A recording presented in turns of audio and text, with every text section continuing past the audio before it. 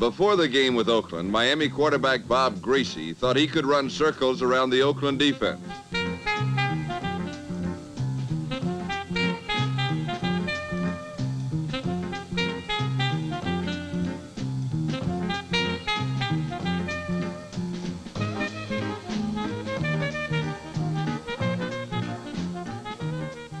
But Oakland had something more direct in mind and took a 20-17 lead in the fourth quarter. Greasy then scrapped his roundabout game plan and ran the Dolphins straight into field goal range. Oakland had beaten the Dolphins 2 weeks ago on a field goal with 11 seconds remaining. Now it was the Dolphins' turn for last-minute heroics, as Carl Crimser was true from 39 yards away and kept Miami out of the loss column for the first time this year. And then there was the forgotten team of the West, Kansas City, forgotten because of an injury to this man, all-time league-leading passer Len Dawson. When the Chiefs also lost their second quarterback, Jackie Lee, all Super Bowl chances were supposedly gone.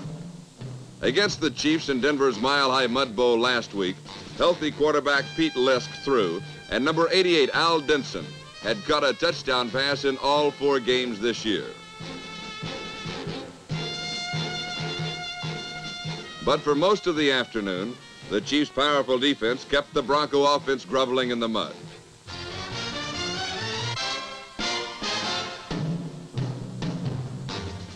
One of Pete Lisk's passes straight into the hands of number 46, Chief tight safety Jim Kearney, who skimmed over 60 yards of muck to a Kansas City touchdown.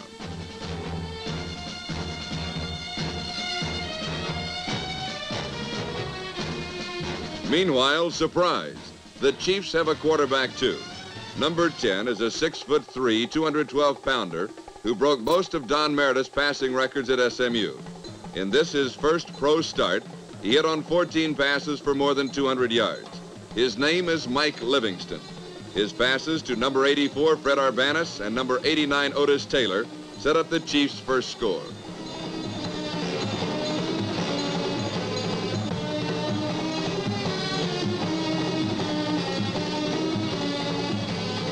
A great aid to any passing quarterback is the draw play, as executed by number 45, Robert Holmes.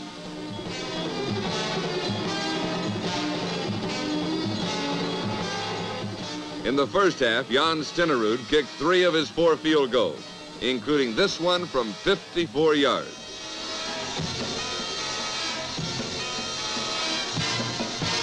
In the second half, as the cool shadows lengthened, Mike Livingston and the Chiefs iced the game. Livingston passed to Wendell Hayes for 17 yards. He then passed for 18 yards to Otis Taylor, who battled onward as only Otis Taylor can.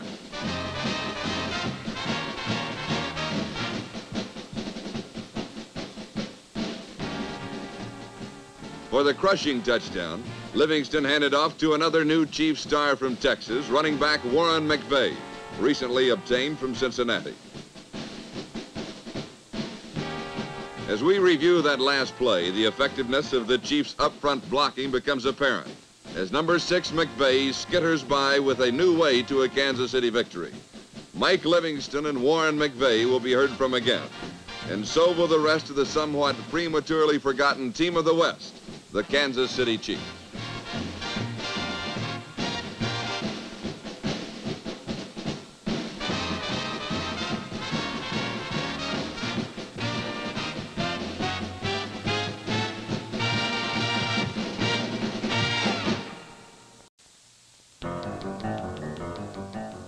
Houston has our number. They seem to know what we're going to do before we do it. So said number 32, O.J. Simpson, after his first appearance in the Astrodome.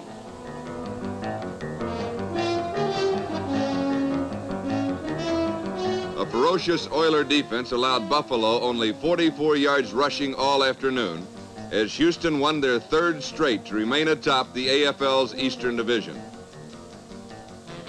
While the most celebrated rookie was being stopped cold, number 23, Jerry Levias, gave Buffalo a fleeting glimpse at what was to follow.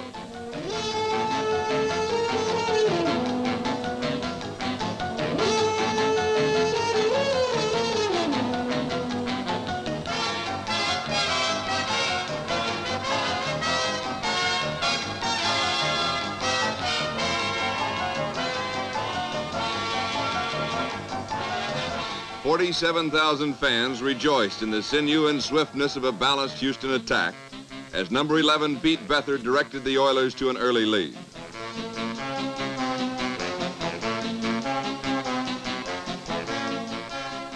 Buffalo quarterback Jack Kemp continued to show recovery from last year's crippling knee injury as he fired strikes to number 25 Haven Moses and number 86 Marlon Briscoe.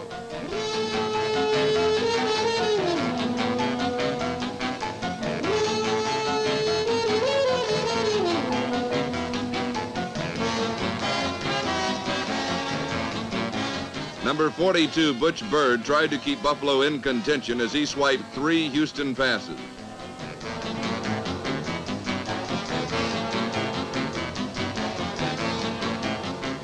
Unfortunately for Bird, his efforts were canceled as the Oilers picked off 4 passes. This one for a touchdown by number 29, Ken Houston. Buffalo head coach John Roush has called the Oilers the best defensive unit in pro football. A stingy defense and an improving offense have kept Houston on top in the East, ahead of the defending champion New York Jets.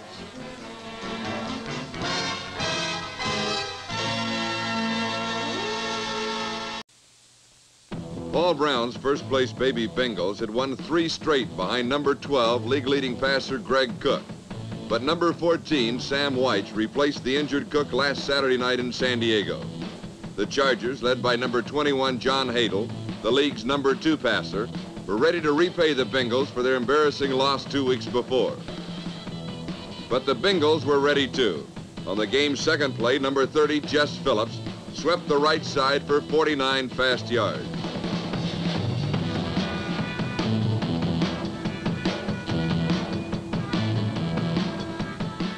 Then a fake sweep turned into a flashy end-around play. Number 17, Speedy Thomas, sped all the way to the game's first score.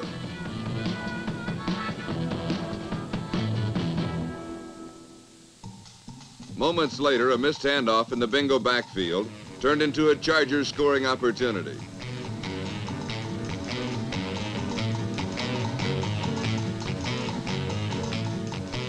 From the 8-yard line, number 26, Brad Hubbard, tied the score for San Diego.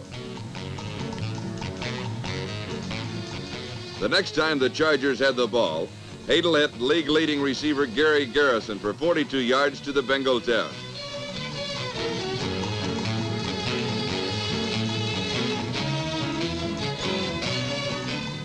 From there, Dickie Post, number 22, fought his way to the 2-yard line.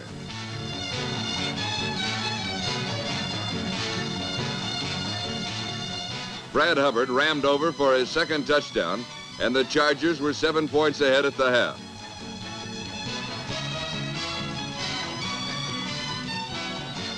In the second half, Paul Brown sent in a play which is becoming a Bengal trademark. White faked to Paul Robinson, rolled right, and then fired to tight end Bob Trumpy, number 84.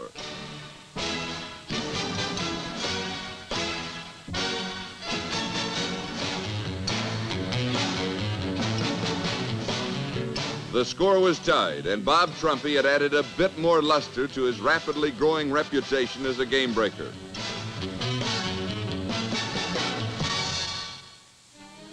But from then on, the inexperienced and injured Bengals never had a chance.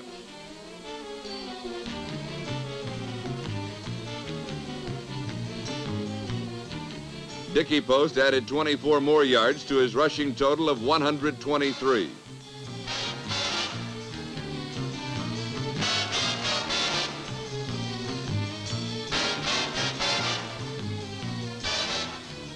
Brad Hubbard added 22 more to his total of 72.